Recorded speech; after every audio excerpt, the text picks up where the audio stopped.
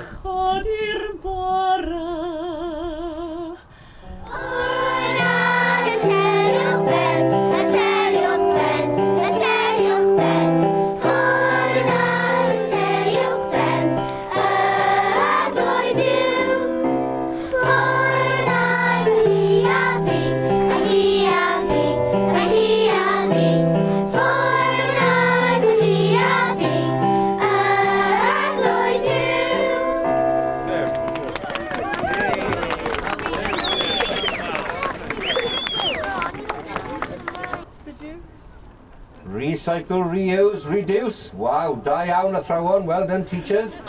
Now, if we're going to live the way we're used to here, we need 3 of these, 3 planets. Now, we only have one, and it's very precious, and we need to look after it. And this planet is also very precious to our Creator, the one most of us call God.